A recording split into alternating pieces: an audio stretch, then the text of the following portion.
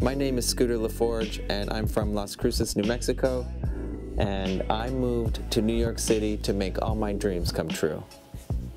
I had art pumping through my veins since I was a kid, and I've been doing artwork since I was 6, so I've never known anything else but doing art. I come from a family of artists, and my mother is a singer, she's an actress, my dad's a painter, my sister's a photographer, my other sister's a poet. We all have a creative gene running through our veins, so it's a good thing. My style of art is everything mixed together, everything in the kitchen sink all together. It's almost like you take children's books and you put them on acid or ecstasy, and that's what gets spit out onto the canvas. When I create my art, the type of tools that I use are anything I can find. I'm very creative. I find a lot of tools on the street, like sometimes I use paintbrushes, sometimes I use twigs to paint with, sometimes I use mops to paint with, I use brooms, I use found house paints, I use spray paint, I use fingernail polish, I use lipstick, I use mascara, absolutely anything I can get my hands on. My artwork is inspired by all of my friends around me because I hang around with all different kinds of artists. Poets, dancers, actors, singers, writers.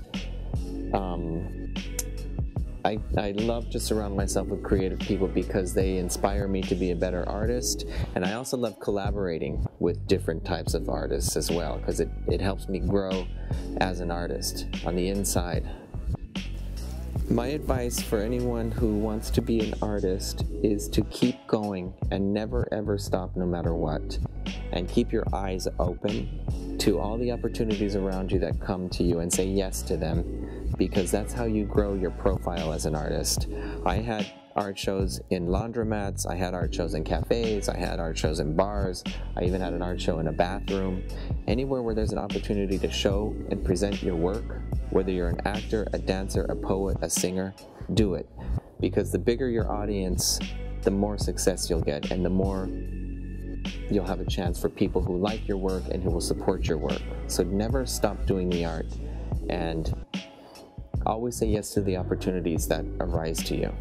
Most of the stuff in my studio now is going to be for an art show that I'm having in Bushwick at a gallery called Theodore Art, and the opening for the show is going to be the last week in March. What I'm inspired by for this show is a lot of psychotropic drugs that are being issued to people, like Xanax, lithium, Valium. A lot of like drugs that change people's minds are what I'm inspired by, and I've been writing like Xanax on the paintings here, and they're all inspired by drugs that a lot of today's society are on. So that's the basis of this show that's coming out. As far as my style, I've been wearing the same clothes for 10 or 20 years. I actually still have clothes from high school. And these Keith Haring pants, my friend Kobe Cole gave me. And this jacket I got with my friend Patricia Field. This jacket I bought at Supreme. These rings are my friends designed them. So most of my stuff is made by people that are friends of mine. And I cherish my clothes. I don't have a lot of clothes. I tend to wear the same thing almost every day, but I kind of keep it simple, you know, maybe with one crazy print, and then everything else is pretty simple. Keith Haring was kind of my idol when I was in high school, and he's actually one of the main reasons I moved to New York City, because I was so inspired by the way he led his art career, because his art was accessible to absolutely everybody. The rich, the poor, children, you know, everyone was around. Everyone who was around in Keith Haring's day, he made sure that they had a piece of his artwork, and I love that. And I do the same thing. Like when you came into the studio today, I told you I'd paint on the back of your jacket. I just think he was just very generous with his spirit and his art. And I've read every book about him, and you know, I wish he was alive today because I've never met him, but he ended up dying of AIDS in 1990.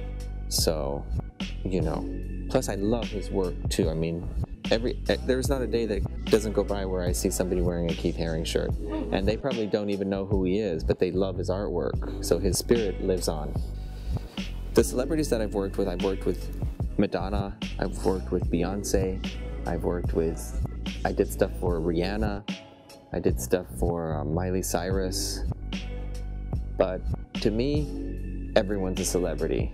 So anytime somebody's interested in my work or they want to wear some of the clothes that I paint, they're a celebrity and a star in my eyes. This was actually a commission for a good friend of mine and a very talented singer and dancer called Shariah J.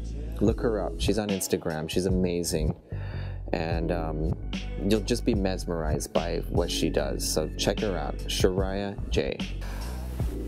They find me, the celebrities that I have worked with have found me through social media, and I used to sell my clothes in a store called Patricia Field, which was a New York clothing store that was very successful and very popular. And Patricia Field had a store for, I would say, 50 years, and my clothes fit in there perfect, and a lot of celebrities shopped in there and they loved what I did, and they use them a lot for stage, and that's where Beyonce bought a lot of stuff. Beyonce's been shopping in that store since she was 16 years old. The impact that art has on society is the best and one of the last few things that we have as a society to make the world a better place. Aside from global warming and you know, just being kind and nice to each other, art is the only thing that adds culture into this world, because we don't have any more culture. The culture is becoming, you know, it's becoming corporate. So anytime anyone is an individual and they're an artist and they're expressing themselves, you're blessing the earth and you're blessing other people with a different vision and a different viewpoint of the way to look at things, and plus you're adding beauty into the world. And right now we need as much beauty and love as we can get. So art is one of the last few things out there, and people are really starved for art right now. So I'm glad to be an artist in these times.